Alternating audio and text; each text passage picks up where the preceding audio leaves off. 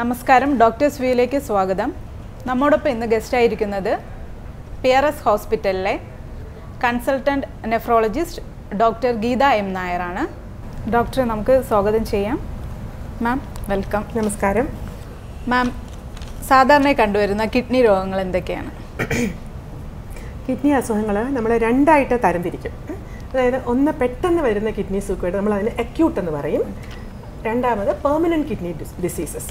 Acute kidney സൂക്കേട് എന്ന് പറയുന്നത് നമുക്ക് ടെമ്പററി ആയിട്ട് ഇന്നലെ വരെ നോർമലായിരുന്ന കിഡ്നി ഉള്ള ഒരാളിന് പെട്ടെന്ന് വരുന്ന കിഡ്നി സൂക്കേട്, അത് മരുന്ന് കൊണ്ടുള്ള എന്തെങ്കിലും മരുന്ന് കഴിച്ചിട്ട് പറ്റായിക വരിക, കിഡ്നിക്ക് പിടിക്കാതെ വരിക, എന്തെങ്കിലും ഇൻഫെക്ഷൻ കൊണ്ടോ അല്ലെങ്കിൽ കിഡ്നിയിൽ ബ്ലോക്ക് കൊണ്ടോ അങ്ങനെയൊക്കെ വരുന്ന ടെമ്പററി കിഡ്നി സൂക്കേടിനെ നമ്മൾ അക്യൂട്ട് കിഡ്നി ഇഞ്ചുറി എന്ന് പറയും. രണ്ടാമത്തത് പെർമനൻറ്റ് കിഡ്നി ഫെയിലിയർ, അതിന് നമ്മൾ ക്രോണിക് കിഡ്നി ഡിസീസ് എന്ന് പറയും. അപ്പം എനിക്ക് തോന്നുന്നു ഇദ്ദേഹം ഉദ്ദേശിച്ചത് ഇവിടെ പെർമനൻറ്റ് കിഡ്നി ഫെയിലിയറിൻ്റെ കോസസ് ആയിരിക്കാം. നമുക്ക് വിശദീകരിച്ച് പറയേണ്ടതിൻ്റെ ആവശ്യവും ക്രോണിക് കിഡ്നി ഡിസീസസ് ആണ്. ക്രോണിക് കിഡ്നി ഡിസീസ് എന്ന് പറയുമ്പോൾ പെർമനൻറ്റ് കിഡ്നി പ്രോബ്ലം ഉണ്ടാക്കുന്നത്. നമ്മളിപ്പോൾ ഒരു 100 പേരെ പെർമനൻറ്റ് കിഡ്നി ഡിസീസ് ഉള്ള 100 പേരെ എടുത്താൽ അതിൽ മെജോറിറ്റിയും ഡയബറ്റിസ് അല്ലെങ്കിൽ പ്രമേഹം കൊണ്ടുണ്ടാകുന്നതാണ്. ഒരു മോർ ദാൻ 50% ഡയബറ്റിക് കിഡ്നി സൂക്കേടാണ്. രണ്ടാമത് ഉയർന്ന രക്തസമ്മർദ്ദം അല്ലെങ്കിൽ ഹൈ ബ്ലഡ് പ്രഷർ എന്ന് പറയുന്ന കാര്യം. മൂന്നാമത് വരുന്നത് ബാക്കി എന്തെങ്കിലും അസുഖങ്ങൾക്കായി, ഫോർ എക്സാമ്പിൾ ഹാർട്ട് പേഷ്യൻസിന് ഹാർട്ട് പ്രോബ്ലം കൊണ്ട് അല്ലെങ്കിൽ ഒരുപാട് നാൾ നമുക്ക് മരുന്നുകൾ കഴിക്കേണ്ടി വരിക, പ്രത്യേകിച്ച് പെയിൻ കില്ലേഴ്സ്, വാദം പോലെ ആർത്രൈറ്റിസ് പോലുള്ള അസുഖങ്ങൾക്കായിട്ട് പെയിൻ കില്ലേഴ്സ് കഴിക്കുക. പിന്നെ കിഡ്നിയെ മാത്രം ബാധിക്കുന്ന അസുഖങ്ങളുണ്ട്, അതായത് പ്രൈമറി കിഡ്നി ഡിസീസസ് നമ്മൾ പറയും. അത് നെഫ്രൈറ്റിസ്, നെഫ്രോട്ടിക് സിൻഡ്രോം, കിഡ്നിയിൽ ഉണ്ടാകുന്ന സ്റ്റോൺസ്, അടിക്കടിയുള്ള യൂറിനറി ഇൻഫെക്ഷൻ, ഇതെല്ലാം പെർമനൻറ്റ് കിഡ്നി ഫെയിലിയറിന് കാരണമാകും. എന്നാലും നമ്മളൊരു ഒരു കമ്മ്യൂണിറ്റി എന്നുള്ള നിലയിൽ നമ്മൾ എപ്പോഴും സ്ട്രെസ്സ് കൊടുക്കേണ്ടത് ഡയബറ്റീസും ഹൈ ബ്ലഡ് പ്രഷർ, ഇത് രണ്ടുമാണ് പ്രധാനമായിട്ട് കിഡ്നിയെ ബാധിക്കുന്ന സൂക്കേടുകളിൽ മുൻപന്തി നിൽക്കുന്നത്. എന്താണ് കിഡ്നി അസുഖങ്ങളുടെ രോഗലക്ഷണങ്ങൾ? പെർമനൻറ്റ് കിഡ്നി ഫെയിലിയർ അല്ലെങ്കിൽ ക്രോണിക് കിഡ്നി ഫെയിലിയർ എന്ന് പറയുന്ന അസുഖത്തിന് പലപ്പോഴും കാര്യമായ രോഗലക്ഷണങ്ങളൊന്നും ആദ്യഘട്ടങ്ങളിൽ ഉണ്ടാകാറില്ല. ആദ്യഘട്ടങ്ങളിൽ നമ്മൾ പറയും ട്രിവിയൽ സിംറ്റംസ്, നമ്മൾ പാസിംഗ് സിംറ്റംസ്, നമ്മൾ അത്ര ശ്രദ്ധിക്കാത്ത, ഫോക്കസ് ചെയ്യാത്ത മൈനർ സിംറ്റംസേ ഉണ്ടാകാറുള്ളൂ. ഉദാഹരണത്തിന് ക്ഷീണം, ചിലപ്പോൾ ഡിഫിക്കൽട്ട് ടു കൺട്രോൾ BP, ഒരുപാട് പേർക്ക് BP ഉണ്ടാകും. ചില മനുഷ്യർക്ക് നമുക്ക് ബ്ലഡ് പ്രഷർ കൺട്രോൾ ചെയ്യാൻ 2-3 മെഡിസിൻ്റെ ആവശ്യം വേണ്ടി വരുന്നു. അപ്പോൾ നമ്മൾ കിഡ്നി നോക്കേണ്ടതായിട്ടുണ്ട്. രണ്ടാമത് ക്ഷീണം, കാര്യമായിട്ടുള്ള ക്ഷീണം. ഇതൊന്നും ഒരു പ്രത്യേക സൂക്കേടെന്ന് നമുക്ക് പറയാൻ പറ്റില്ലെങ്കിലും ഈ ഡിഫിക്കൽട്ട് ടു കൺട്രോൾ BP, ക്ഷീണത്തിൻ്റെ തോത് കൂടി വരിക, രക്തക്കുറവ്, എനീമിയ, കാലിലൊക്കെ ഉണ്ടാകുന്ന നീര്, പ്രത്യേകിച്ച് വൈകിട്ടാകുമ്പോൾ മാറാതെ നിൽക്കുന്ന നീര്, ഇതൊക്കെ തുടക്കത്തിലുണ്ടാകുന്ന നമ്മൾ അധികം ശ്രദ്ധിക്കാതെ പോകുന്ന സിംറ്റംസാണ്. എന്നാൽ നമ്മൾ എപ്പോഴും കിഡ്നി സൂക്കേട് നമുക്ക് സിംറ്റം വെച്ച് കണ്ടുപിടിക്കുമ്പോൾ നമ്മൾ ഒരുപാട് ലേറ്റായി പോകും. നമ്മളെപ്പോഴും പറയും രോഗലക്ഷണങ്ങൾ വളരെ താമസിച്ച് വരുന്നതുകൊണ്ട് കിഡ്നി സൂക്കേട് രോഗലക്ഷണങ്ങൾ വെച്ച് കണ്ടുപിടിക്കാൻ നമുക്ക് ബുദ്ധിമുട്ടായിരിക്കും. നല്ലോണം 2 കിഡ്നിയും ഏകദേശം ഒരു 60 to 70% 2 കിഡ്നിയും ഫെയിൽ ആയതിനു ശേഷം മാത്രമേ കാര്യമായ രോഗലക്ഷണങ്ങൾ കിഡ്നി സൂക്കേട് മൂലം ഉണ്ടാകാറുള്ളൂ. ഉദാഹരണത്തിന് മൂത്രത്തിൻ്റെ അളവ് കുറയുക, മൂത്രത്തിൻ്റെ അളവ് കുറയുന്നത് കാരണം നീരുണ്ടാകുക, ശ്വാസമുട്ടുണ്ടാകുക, ഇങ്ങനെയുള്ള സിംറ്റംസൊക്കെ കുറച്ചുകൂടെ ലേറ്റായിട്ടേ ഉണ്ടാകാറുള്ളൂ. ഈ അവസരത്തിൽ എനിക്ക് എടുത്തു പറയേണ്ട ഒരു കാര്യം, എല്ലാ ഡയബറ്റിക് പേഷ്യൻസും നമ്മൾ മൂത്രത്തിൽ ഫ്രോത്ത് അല്ലെങ്കിൽ പത ഉണ്ടാകുന്നത് ശ്രദ്ധയോടെ നോക്കേണ്ട ഒരു സിംറ്റമാണ്. മൂത്രത്തിൽ ഉണ്ടാകുന്ന ഫ്രോത്തിനെസ് അല്ലെങ്കിൽ പത ഒരു കിഡ്നി സൂക്കേടിൻ്റെ പോയിന്ററാണ്. ചുരുക്കത്തിൽ പറഞ്ഞാൽ ആദ്യമേ രോഗലക്ഷണങ്ങൾ ഉണ്ടാകുന്നത് കുറവായിരിക്കും. കുറച്ചുകൂടി അസുഖങ്ങൾ പ്രോഗ്രസ് ചെയ്യുമ്പോഴാണ് കാര്യമായ സിംറ്റം ഉണ്ടാകുക. ആദ്യം വരുമ്പോൾ ഉയർന്ന രക്തസമ്മർദ്ദം, കുറച്ച് ഫ്രോത്തി യൂറിൻ, ക്ഷീണം, നീര്, ഇങ്ങനെയുള്ള ട്രിവിയൽ സിംറ്റംസേ ഉണ്ടാകാറുള്ളൂ. കിഡ്നി അസുഖങ്ങൾ നമുക്ക് എന്ത് ടെസ്റ്റിലൂടെ കണ്ടുപിടിക്കാനായിട്ട് സാധിക്കും? ശരിക്കും പറഞ്ഞാൽ കിഡ്നി സൂക്കേടിൻ്റെ ഒരു സിവിയറിറ്റി വെച്ച് നോക്കുമ്പോൾ നമ്മൾ ഈ പെർമനൻറ്റ് കിഡ്നി ഫെയിലിയർ എന്ന് പറയുമ്പോൾ ഞാൻ പറഞ്ഞല്ലോ, അത് ശരിക്കും ഒരു 2 കിഡ്നിയും മോർ ദാൻ 90 to 95% ഫെയിലാകുന്ന ഒരവസ്ഥ ഒരു സീരിയസ് അസുഖം തന്നെയാണ്. അങ്ങനെ നമ്മൾ അത്രയും ഒരു കിഡ്നി ഫെയിലിയർ പെർമനൻറ്റ് വന്നാൽ നമ്മൾ സാധാരണ പറയണത് ഒരുപാട് ഫൈനാൻഷ്യൽ കൺസ്ട്രെയിൻസ് പേഷ്യൻറ്റിനും ഫാമിലിക്കും വരുന്ന ചിലവേറിയ ചികിത്സകൾ വേണ്ട ഒരു അസുഖമാണ് കിഡ്നി ഫെയിലിയർ. 2 കിഡ്നിയും ഫെയിലായി പോവുക.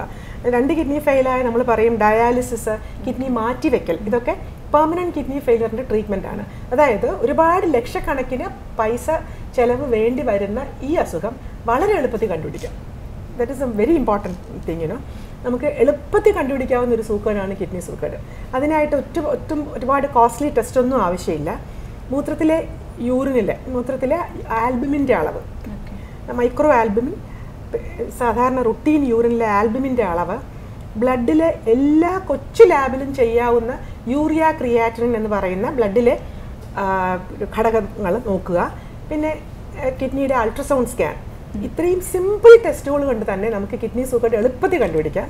ഞാനത് പറയാൻ കാര്യം, നമുക്കിത് എനിക്ക് തോന്നുന്നു നമ്മൾ ശരിക്കും പറഞ്ഞാൽ ഇപ്പോൾ കിഡ്നി സൂക്കേട് വരാൻ സാധ്യതയുള്ള ആൾക്കാരിൽ ഈ ടെസ്റ്റ് ഇടയ്ക്ക് നോക്കി ചെയ്തുകൊണ്ടിരുന്നാൽ നമുക്ക് ഭാവിയിൽ ഇത്രയും എക്സ്പെൻസീവ് ആയിട്ടുള്ള ട്രീറ്റ്മെൻറ്റ് വേണ്ടി വരുന്ന ഒരു സൂക്കേട് നന്നായിട്ട് പ്രിവെൻറ്റ് ചെയ്യാവുന്നതാണ് ഇതിനകത്ത് ഞാൻ ഉദ്ദേശിക്കുന്ന മെസ്സേജ്. ആർക്കൊക്കെയാണ് കിഡ്നി അസുഖം വരാൻ സാധ്യത കൂടുതലുള്ളത്? അതാണ് ഇപ്പോൾ I think that's A good question. Because ഇപ്പം ഞാൻ പറഞ്ഞേ ഉള്ളൂ, നമുക്ക് ചില ആൾക്കാരെ കിഡ്നി സൂക്കേട് വരാൻ സാധ്യതയുള്ള ആൾക്കാരെ നമ്മൾ സ്ക്രീൻ ചെയ്യുവാണെങ്കിൽ അവർക്ക് ഭാവിയിൽ ഇത്രയും ചിലവുള്ള സൂക്കേട് പ്രിവെൻറ്റ് ചെയ്യാമെന്ന് പറഞ്ഞപ്പോൾ that is A very relevant question. അതായത് കിഡ്നി സൂക്കേട് വരാൻ സാധ്യതയുള്ള ആൾക്കാരെന്ന് പറയുന്നത്, ഒന്ന് നേരത്തെ പറഞ്ഞ പോലെ ഡയബറ്റീസ് ഉള്ള ആൾക്കാർ, രണ്ടാമത് ഹൈ ബ്ലഡ് പ്രഷർ, പ്രത്യേകിച്ച് BP കൺട്രോൾ ചെയ്യാൻ 2 അതിൽ കൂടുതലോ മരുന്ന് ആവശ്യമുള്ള ആൾക്കാർ, ഇവർ രണ്ട്. മൂന്നാമത് ഒരുപാട് നാളായിട്ട് പെയിൻ കില്ലേഴ്സ് കഴിക്കുക, അല്ലെങ്കിൽ മൾട്ടിപ്പിൾ മരുന്നുകൾ കുറേ കാലം കഴിക്കേണ്ടി വരുന്ന ആൾക്കാർ, ക്യാൻസർ കീമോതെറാപ്പി എടുക്കുന്ന ആൾക്കാർ, പെയിൻ കില്ലേഴ്സ് വാദത്തിന് വേണ്ടി പെയിൻ കില്ലർ കഴിക്കുന്ന ആൾക്കാർ, അടിക്കടി യൂറിനിൽ ഇൻഫെക്ഷൻസ് വരുന്ന ആൾക്കാർ, പിന്നെ ഫ്രീക്വൻറ്റ് സ്റ്റോൺ പാസേഴ്സ്, അതായത് ഒരുപാട് പ്രാവശ്യം യൂറിനിൽ കൂടി സ്റ്റോൺ വരുന്ന, ഉദാഹരണത്തിന് പുറമേ ഉള്ള ഗൾഫ് രാജ്യങ്ങളിലൊക്കെ വർക്ക് ചെയ്യുന്ന ആൾക്കാർക്ക് ഒരുപാട് സ്റ്റോൺ ടെൻഡൻസി ഉണ്ട്. നമ്മൾ പറയും stone belt of the world എന്ന് പറയും. അപ്പോൾ അവിടെ അങ്ങനെ ആ സ്ഥലങ്ങളിൽ താമസിക്കുന്ന ആൾക്കാർക്ക് സ്റ്റോൺ വരാൻ സാധ്യതയുണ്ട്. അപ്പോൾ ഈ പറഞ്ഞ ഡയബറ്റിസ്, ഹൈ ബ്ലഡ് പ്രഷർ, ഒരുപാട് മരുന്നുകൾ കഴിക്കുക, പ്രത്യേകിച്ച് പെയിൻ കില്ലേഴ്സ്, ക്യാൻസർ മെഡിസിൻസ്, അങ്ങനത്തെ മരുന്നുകൾ കഴിക്കുക, അടിക്കടി വരുന്ന യൂറിനിലെ മൂത്രാശയ അണുബാധ, യൂറിനറി ഇൻഫെക്ഷൻ, പിന്നെ സ്റ്റോൺ,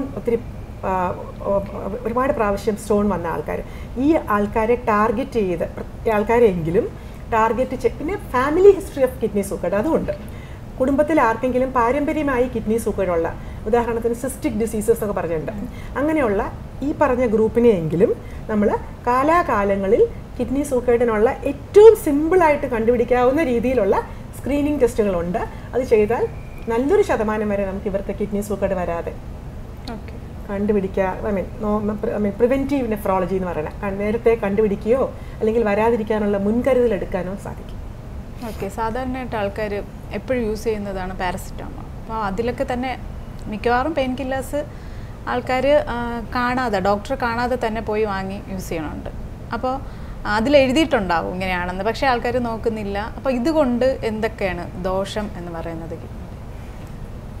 നമ്മൾ പറയും പെയിൻ കില്ലേഴ്സ് അല്ലെ അനാൾജസിക് കൊണ്ടുണ്ടാകുന്ന കിഡ്നി ഫെയിലിയർ. ഇത് ഉറപ്പായിട്ടും കിഡ്നി ഫെയിലിയർ ഉണ്ടാക്കാനായിട്ടുള്ള ഒരു പ്രധാനപ്പെട്ട കാരണമാണ്. എല്ലാ പെയിൻ കില്ലേഴ്സും കിഡ്നി ഫെയിലിയർ ഉണ്ടാക്കത്തില്ല. പ്രത്യേകിച്ച് ഈ പറഞ്ഞ പോലെ പാരസെറ്റമോൾ കിഡ്നി പ്രോബ്ലം ഉണ്ടാക്കുന്നതല്ല. പാരസെറ്റമോൾ ലിവറിൽ കൂടെ പോകുന്നത്, അത് ലിവർ പ്രോബ്ലം ഉള്ളവർക്കാണ് കൂടുതൽ ബുദ്ധിമുട്ട്. എന്നാൽ പാരസെറ്റമോൾ അല്ലാത്ത പെയിൻ കില്ലർ, നമ്മൾ അതിന് പറയും NSAID, non steroidal anti inflammatory drugs എന്ന് പറയും. ആ ഗ്രൂപ്പിൽ പെട്ട മരുന്നാണ് കിഡ്നിക്ക് പ്രോബ്ലം ഉണ്ടാക്കുന്ന പെയിൻ കില്ലേഴ്സ്. അത് ടെമ്പററി ആയിട്ട് 5 ഗുളിക കഴിക്കുന്ന ഒരാളിനും ചിലപ്പോൾ കിഡ്നി പ്രോബ്ലം വന്നേക്കാം. പ്രത്യേകിച്ച് നേരത്തെ തന്നെ ഡയബറ്റീസോ പ്രഷറോ വേറെ എന്തെങ്കിലും അസുഖം കൊണ്ട് മൈൽഡ് കിഡ്നി ഫെയിലിയർ ഉള്ള ഒരാളിന് ഇതുപോലെ ഒരു പെയിൻ കില്ലർ, ഞാൻ ഈ പറഞ്ഞ NSAID ഗ്രൂപ്പിലുള്ള ഒരു പെയിൻ കില്ലർ കഴിക്കുമ്പോൾ പെട്ടെന്ന് തന്നെ ഒരു കിഡ്നി ഫെയിലിയർ കൂടി ഒരു അസുഖം പ്രസിപ്പിറ്റേറ്റഡ് ആയി നമുക്ക് ഹോസ്പിറ്റലിൽ പോകേണ്ട ആവശ്യം വന്നേക്കാം. That is temporary. If you stop that pain killer, ആ പേഷ്യൻ്റ് നന്നായിട്ട് റിക്കവർ ചെയ്യാനും കിഡ്നിയുടെ പഴയ ആരോഗ്യസ്ഥിതിയിലേക്ക് പോകാനും നല്ല സാധ്യതയുണ്ട്. That is temporary kidney failure. Temporary kidney ഫെയിലിയറിന് ഒരു കാരണം pain കില്ലറാണ്. That is one thing. Second, സ്ഥിരമായിട്ട് പെയിൻ കില്ലർ കഴിക്കുന്ന ആൾക്കാരുണ്ട്. ഞാൻ നേരത്തെ പറഞ്ഞ പോലെ ആർത്രൈറ്റിസ് അങ്ങനെയൊക്കെയുള്ള ആൾക്കാർക്ക് ക്രോണിക് പെയിൻ കില്ലർ, അതിന് നമ്മളൊരു കാര്യം പറയും, അതുകൊണ്ട് വരുന്ന അസുഖത്തിന് അനാൽജസിക് നെഫ്രോപ്പതി. അനാൽജസിക്സ് എന്ന് വെച്ചാൽ പെയിൻ കില്ലേഴ്സ്, അതുകൊണ്ട് വരുന്ന permanent kidney failure, that is A more dangerous thing. അതും വളരെ ശ്രദ്ധിക്കേണ്ട കാര്യമാണ്. അപ്പോൾ പെയിൻ കില്ലേഴ്സ്, കിഡ്നിയെ ബാധിക്കുന്ന പെയിൻ കില്ലേഴ്സ് കഴിവതും ഒഴിവാക്കാൻ ശ്രമിക്കണം. പ്രത്യേകിച്ച് കിഡ്നി സൂക്കേട് വരാൻ സാധ്യതയുള്ള, ഞാൻ നേരത്തെ പറഞ്ഞ ഹൈ റിസ്ക് ഗ്രൂപ്പ്, അവർ തീർച്ചയായിട്ടും പെയിൻ കില്ലേഴ്സിനെ പറ്റി നല്ലോണം they should be well informed and they should be well aware about the pain killers. And one more thing is that there are kidney safe pain killers available now. So ഇപ്പോൾ നമുക്ക് ഇപ്പോൾ kidney പേഷ്യൻസിന് പോലും ഒരു ഓപ്പറേഷന് പോകേണ്ടി വന്ന kidney safe pain killers ഉണ്ട്. എന്തൊക്കെ കാര്യങ്ങൾ ശ്രദ്ധിച്ചാലാണ് നമുക്ക് കിഡ്നിയെ സംരക്ഷിക്കാൻ കഴിയുക, പ്രത്യേകിച്ച് ഇപ്പോഴുള്ള ജീവിത സാഹചര്യങ്ങൾ ഇതെല്ലാം? കിഡ്നി അസുഖമായിട്ട് ബന്ധപ്പെട്ട് പൊതുജനങ്ങൾ അറിഞ്ഞിരിക്കേണ്ട കാര്യങ്ങൾ എന്താ വെച്ചാൽ, ഞാൻ നേരത്തെ പറഞ്ഞ പോലെ പലപ്പോഴും കിഡ്നി അസുഖങ്ങൾ രോഗലക്ഷണം ഒന്നും ഉണ്ടാക്കാറില്ല. അതുകൊണ്ട് നേരത്തെ പറഞ്ഞ ഹൈ റിസ്ക് ഗ്രൂപ്പ് ഞാൻ ഒന്നും കൂടി റിപ്പീറ്റ് ചെയ്യാം, because it is so important. Diabetes, blood pressure ഉള്ളവർ, എന്തെങ്കിലും ഫാമിലി ഹിസ്റ്ററി ഓഫ് കിഡ്നി സൂക്കേഡ് ഉള്ളവർ, അടിക്കടി യൂറിനറി ഇൻഫെക്ഷനോ മൂത്രാശയ കല്ലുകളോ ഉള്ള ആൾക്കാർ, അല്ലെങ്കിൽ പെർമനൻ്റ് ആയിട്ട് പെയിൻ കില്ലേഴ്സോ അങ്ങനെ എന്തെങ്കിലും കഴിക്കുന്ന ആൾക്കാർ, ഇവർ തീർച്ചയായിട്ടും ഒരു വർഷത്തിൽ 2 തവണയെങ്കിലും ബേസിക് കിഡ്നി ടെസ്റ്റ് ചെയ്ത് കിഡ്നി സ്ക്രീൻ ചെയ്തിരിക്കണം. ഒന്ന്. രണ്ടാമത്, നമ്മുടെ ഡയറ്റുമായിട്ടും വളരെ ബന്ധമുണ്ട്. ഒരാൾക്ക് ആവശ്യമായിട്ട് ഉദ്ദേശം ഒരു 1.5 to 2 ലിറ്റർ വെള്ളമെങ്കിലും സാധാരണ ഒരു അഡൽട്ട് കുടിച്ചിരിക്കണം. മൂന്നാമത്, നേരത്തെ പറഞ്ഞ പോലെയുള്ള പെയിൻ കില്ലേഴ്സ്, കിഡ്നിക്ക് ദോഷം ഉണ്ടാക്കുന്ന ഗുളികകൾ, അതിനകത്ത് ഒരു പിടി ഗുളികകൾ കിഡ്നിക്ക് ദോഷം ഉണ്ടാക്കാം. ചില തരം ആൻറ്റിബയോട്ടിക്, ചില BP-യുടെ മരുന്നുകൾ, ചില ക്യാൻസറിനുള്ള ട്രീറ്റ്മെൻറ്റിനുള്ള മരുന്നുകൾ, പെയിൻ കില്ലറിന് ഉപരിയായിട്ട്. അപ്പോൾ നമ്മൾ ഒരു കിഡ്നി പ്രോബ്ലം ഉള്ള ഒരാൾ തീർച്ചയായിട്ടും ഈ മരുന്നുകളെ പറ്റി ഒരു അവയർനെസ് വേണം. നമ്മൾ ഇന്നതൊക്കെ ഒഴിവാക്കണം. എനിക്ക് മൈൽഡ് കിഡ്നി പ്രോബ്ലം ഉണ്ട്, ഞാനൊരു ഡോക്ടറുടെ അടുത്ത് പോയാൽ കിഡ്നി പ്രോബ്ലം ഉണ്ടെന്ന് ആ ഡോക്ടറെ അറിയിക്കുകയും ആ ഡോക്ടർ തരുന്ന മരുന്നിലും ആ ശ്രദ്ധ ഉണ്ടാവേണ്ടതും ആവശ്യമാണ്. പിന്നെ ഉള്ളത് നമ്മൾ ഹൈ പ്രോട്ടീൻ. നമ്മൾ ഇന്ന് കണ്ടുവരുന്ന ഒരു പ്രധാനപ്പെട്ട കാര്യം, നമ്മുടെ ആൾക്കാർക്കൊന്നും തന്നെ ഒരു ഹെൽത്തി ഡയറ്റ് ആർക്കും ഇല്ല.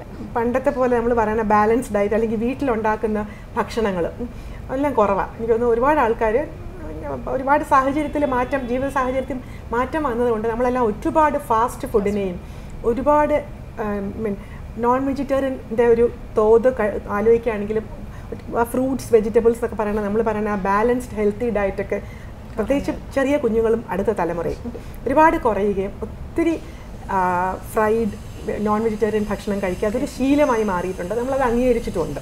എന്നാലും എപ്പോഴും വെജിറ്റബിൾ പ്രോട്ടീൻസ് പാടെ ഒഴിവാക്കരുത്.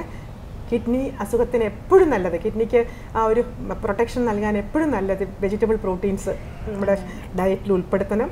ശരീരത്തിലെ വെള്ളത്തിൻ്റെ അളവ്, അതായത് കുടിക്കുന്ന വെള്ളത്തിൻ്റെ അളവ് ഇമ്പോർട്ടൻ്റ് ആയിരിക്കണം. പിന്നെ ഒരു അൺഅക്കസ്റ്റംഡ് എക്സസൈസ്. ഇപ്പോഴത്തെ നമ്മളെല്ലാം ഇപ്പോഴത്തെ തലമുറ വളരെ ഫിഗർ കോൺഷ്യസ് എങ്ങനെയൊക്കെയാണ്. അപ്പോൾ പെട്ടെന്ന് തന്നെ എനിക്ക് അടുത്ത ഒരു 2 ആഴ്ചക്കുള്ളിൽ 5 കിലോ കുറയണം എന്നൊക്കെ പറഞ്ഞ് കുട്ടികളൊക്കെ തീരുമാനം എടുക്കും. എന്നിട്ട് വിഗറസ് ആയിട്ട് വർക്കൗട്ട് ചെയ്യും. അപ്പോൾ ഇങ്ങനെയുള്ള ഇതും, അതായത് losing wait over A very short period or doing very intense exercise within A short period, അങ്ങനെയുള്ളതും ചിലപ്പോൾ ഇപ്പോൾ പറയാൻ കാര്യം ഇപ്പോൾ നമ്മളങ്ങനെ കാണുന്നുണ്ട് കിഡ്നി ഫെയിലർ. നമ്മളതിന് റാബ്ഡോമയോലൈസിസ് എന്നൊരു അസുഖം, പെട്ടെന്ന് മസിൽ ബ്രേക്ക് ഡൗൺ കാരണം വരുന്ന കിഡ്നിക്ക് ഉണ്ടാകുന്ന സ്ട്രെസ്. അപ്പോഴും ഓർക്കേണ്ട ഒരു പോയിന്റ്, ഗ്രേഡഡ് എക്സസൈസേ പാടുള്ളൂ.